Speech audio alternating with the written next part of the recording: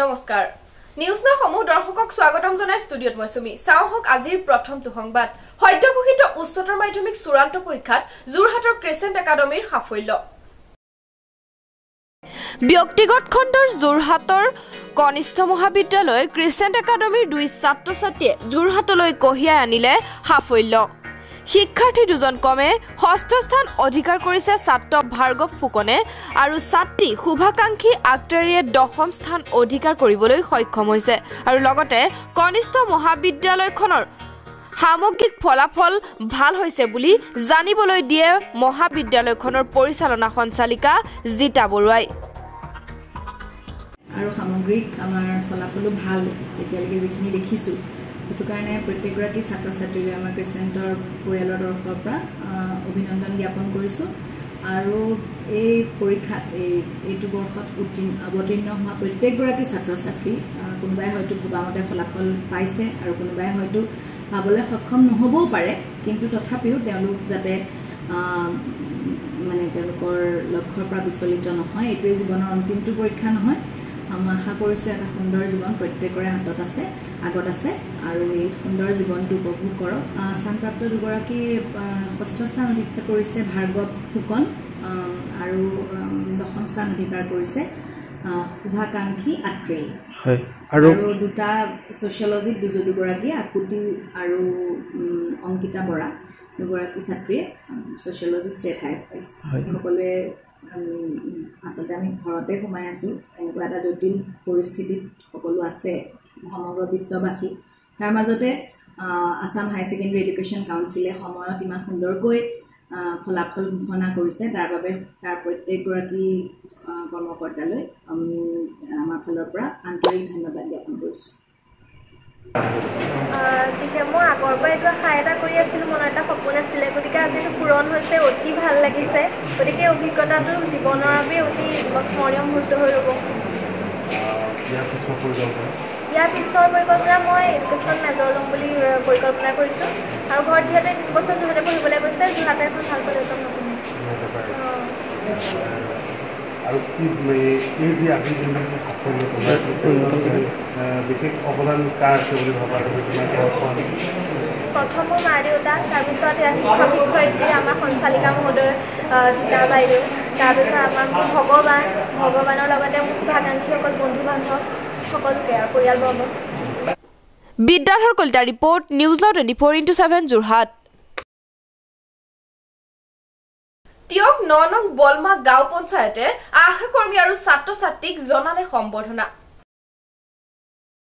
দেশত চলি থকা কোভিড-19 যুদ্ধৰ আগশাৰীৰ যোদ্ধা আশাকৰ্মীসকল ন্যূনতম সা-সুবিধাৰে ভয়ংকৰ কোভিডৰ বিৰুদ্ধে যুদ্ধত অৱতীৰ্ণ হৈছে এই কৰ্মীসকল আৰু অতি নিষ্ঠাৰে নিজৰ দায়িত্ব পালন কৰি সমাজখন ৰক্ষা কৰিবলৈ দিনে ৰাতিয়ে চেষ্টা অব্যাহত ৰাখি যি মহানুভৱতা প্ৰদৰ্শন কৰিছে তাৰ প্ৰতি সন্মান জনাই 24 জুন বুধবাৰে তিয়কৰ 9 নং বলমা গাঁও পঞ্চায়তৰ সভাপতি প্ৰদীপ বৰুৱাৰ উদ্যোগত তথা পঞ্চায়তখনৰ সকলো কৰ্মকৰ্তাৰ সহযোগত পঞ্চায়তখনৰ অধীনস্থ 13 গৰাকীকৈ আগশাৰীৰ যোদ্ধা আশাকৰ্মীক ৰাজহুৱাভাৱে সম্বৰ্ধনা জনাই আৰু তেওঁলোকৰ এই ত্যাগৰ শলাগ লয় লগতে 2020 বৰ্ষত পঞ্চায়তখনৰ অধীনস্থ হাইস্কুল শিক্ষান্ত পৰীক্ষাৰ দেউনা পাৰ হোৱা মুঠ 76 গৰাকী ছাত্ৰ-ছাত্ৰীক বিশেষ সম্বৰ্ধনা জনোৱা হয় তিয়কৰ বেন গাৰ্ডেন স্কুলৰ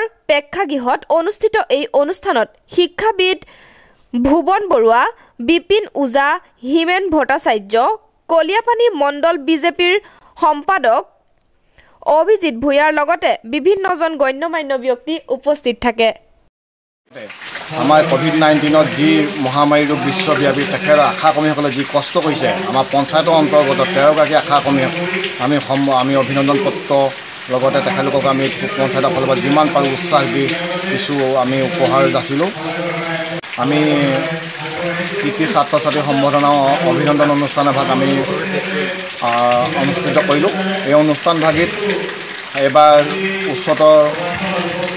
উচ্চ মাধ্যমিক হাইস্কুল শিক্ষান্ত পৰীক্ষাত উত্তীৰ্ণ হোৱা তৃতীয় বিভাগৰ বা প্ৰথম বিভাগলৈকে সকলো ছাত্ৰ-ছাত্ৰীকে প্ৰায় 77জন ছাত্ৰ-ছাত্ৰীক আমি কিছু আমাৰ ফালৰ পৰা মৰম শুভেচ্ছা তথা আৰু কিছু উপহাৰ দি আমি তেখেতলোকক আজি আগলৈ যে আৰু আগবাঢ়ি যাব পাৰে তেখেতে আমি তৃতীয় শ্ৰেণী দ্বিতীয় শ্ৰেণী প্ৰথম শ্ৰেণী সকলোকে আমি অভিনন্দন অনুষ্ঠানত নিমন্ত্ৰণ পাই তেখেতলোকক উৎসাহ দিলোঁ অকল ডিষ্টিংশ্যন পোৱা হ'লে যে দেশৰ যে ভৱিষ্যত এইটো আমি ভবা নাই সকলো দেশৰ ভৱিষ্যত সকলোৱে আমাৰ বাবে মৰমৰ সেইকাৰণে আমি সকলোকে একেলগে আগবাঢ়ি যাবলৈ যাতে পিছলৈ তেখেতলোক আৰু সুবিধা পায় আৰু সুযোগ পায় আৰু সুযোগৰ সদ্ব্যৱহাৰ কৰে সেয়েহে আমি সকলোকে আজি এই অনুষ্ঠানভাগত আমন্ত্ৰণ কৰিম।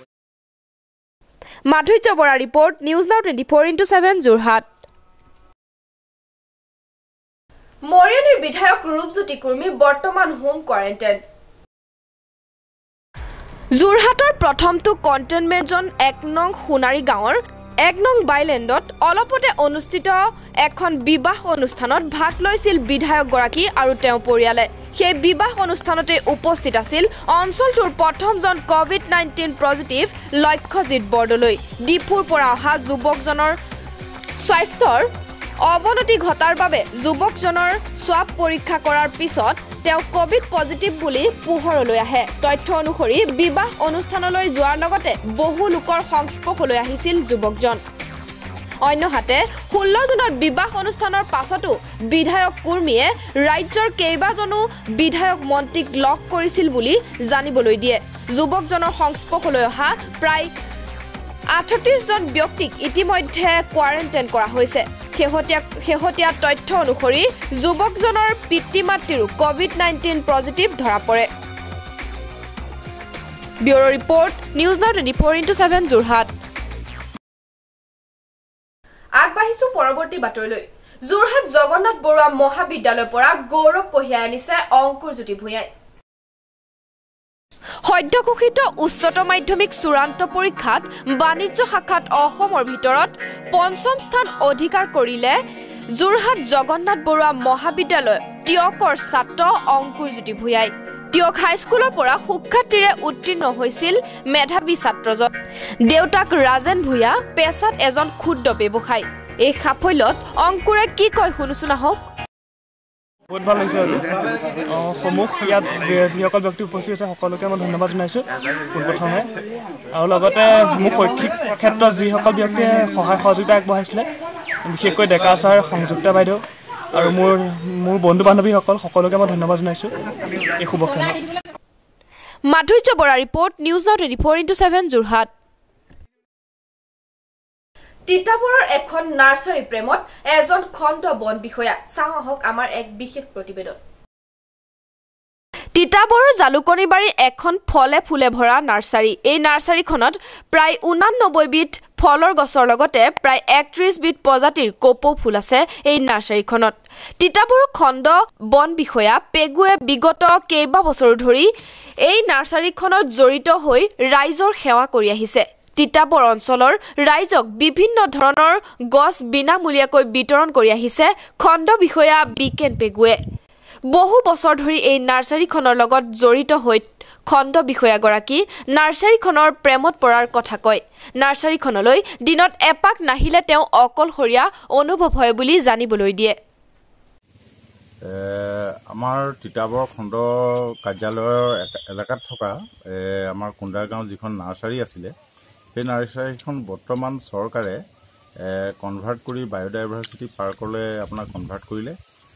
উক্ত পাৰ্কখনত আপোনাৰ 1000 গছমানৰ 1000 স্পেচিছ থাকিব বিভিন্ন প্ৰজাতিৰ। আৰু অলৰেডি মই সেইখিনি আগতেই কল্পনা কৰি ৰাখিছিলোঁ আৰু আগৰ পৰাই মই এইটো বায়'ডাইভাৰ্চিটি পাৰ্কৰ কাৰণে বিভিন্ন প্ৰজাতিৰ মানে ধৰক বাঁহ হওক আপোনাৰ জাৰু ইকৰা আপোনাৰ খাগৰি বেত ইত্যাদি অৰ্কিড ইত্যাদি আমি ৰোপণ কৰিলোঁ। আৰু ইয়াত মই আপোনাৰ নাৰ্চাৰীৰ বৰ্তমান কাৰ্যকালত আপোনাৰ 108 জাতৰ পৰা আপোনাৰ ইয়াত পুলি মানে সংৰোপণ কৰিছিলোঁ আৰু ৰাইজক ফ্ৰী অফ কষ্ট ডিষ্ট্ৰিবিউশ্যন কৰিছিলোঁ। আৰু ইয়াত বৰ্তমান আপোনাৰ 108 জাতৰ পুলিৰ সংৰক্ষণ আছে আৰু ৰাইজেও ইয়াৰ পৰা বহুত লাভৱান হৈছে। আৰু এই নাৰ্চাৰীখন একচুৱেলি বৰ্তমান ৰাইজক অনুৰোধ কৰিছোঁ তেখেতলোকে আহি চখি আৰু দিহা পৰামৰ্শও দিয়ক। এই নাৰ্চাৰীখনৰ একচুৱেলি মই প্ৰেমত পৰাৰ নিচিনাই হ'ল আৰু বৰ্তমান এই নাৰ্চাৰীখন মই নাহিলে মোৰ দিনটো ভাল নলগা নিচিনাই হয়। আৰু ৰাইজক অনুৰোধ জনাইছোঁ যাতে ইয়ালৈ আহি পুলি তেখেতলোকে নি আমাৰ প্ৰকৃতিক ৰক্ষা কৰক আৰু পুলিও ফ্ৰীকৈ পাব ৰাইজক মই ইয়ালৈ আহিবলৈ আহ্বান জনাইছোঁ Bidyadhar Kalita report news now 24/7 Jorhat news now বাতৰি আজিলৈ মানে বিভিন্ন বাতৰি আৰু অনুষ্ঠানৰ বাবে চাই থাকিব নিউজ নাও 24/7 ধন্যবাদ